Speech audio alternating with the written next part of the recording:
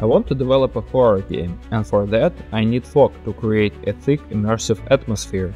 The best fog I've seen in a video game so far is in the Silent Hill 2 remake, and I want something like that for my game. So in this video we're going to explore different ways to create fog in games and find the one that I can actually implement in my project. Let's begin! First, let's look at the easiest way to add fog in Unity. In the lighting window, there is a checkbox that says fog. If we turn it on, we get this. Models in the scene now have a shading effect, where the density depends on their distance from the camera. It looks nice and adds some atmosphere to the scene, but the problem is, it doesn't feel alive. There's no movement, no shifting clouds. It's just like we painted everything in gray. Well, that's not enough.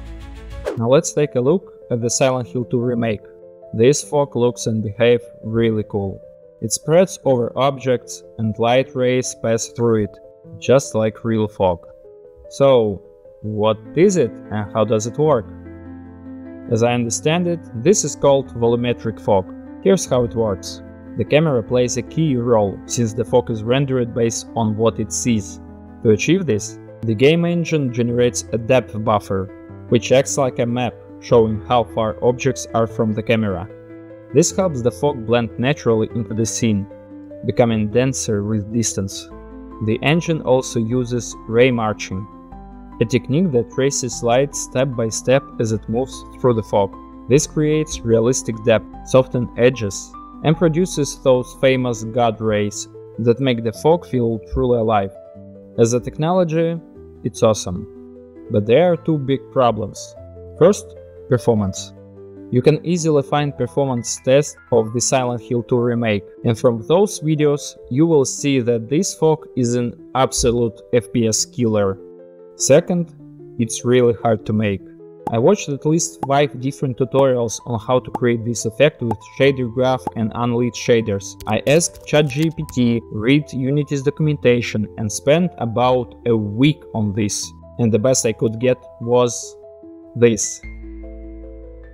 I mean, it's better than just shading, but it's nowhere near the remake, right? So I got tilted. Then I remember the original Silent Hill 2. The fog there didn't just look great. It was actually used as an optimization trick to work around console limitations. It shouldn't be hard to create something like that. After all, the game came out 24 years ago? Oh my god, I'm old. So I went back and studied gameplay footage to deconstruct the effect. The first thing I noticed, the field of view is really small, like just a few meters around the character.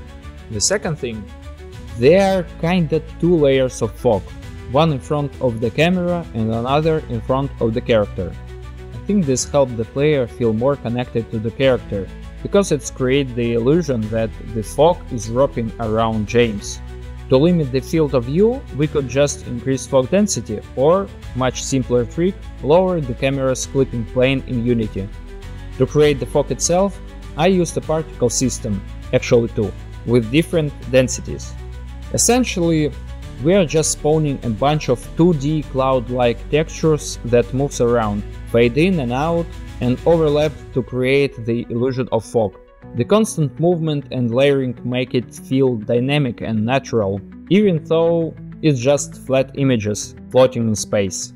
Eventually, I ended up with this. I think this fog looks much better than the previous 2, so I'll stick with this one. But if you think the other options were better, let me know in the comments. I'd love to hear your thoughts. That's it for today. Thanks for watching.